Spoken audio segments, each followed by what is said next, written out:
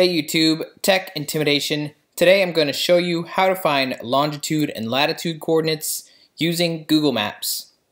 So first let's find a place of interest. I'm going to use the Statue of Liberty.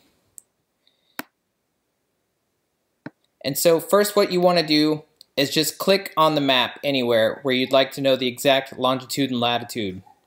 Let's just click right next to the Statue of Liberty here on the sidewalk. When I click that, you'll see a little symbol pops up.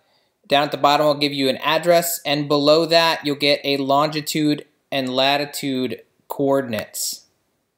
If you copy those and paste them back in here to Google Maps in the search bar and hit enter, it'll take you right back to that same spot, ensuring that you have the right place. And then also you could copy these to have a formatted version of those coordinates. And that's it. Thanks for watching.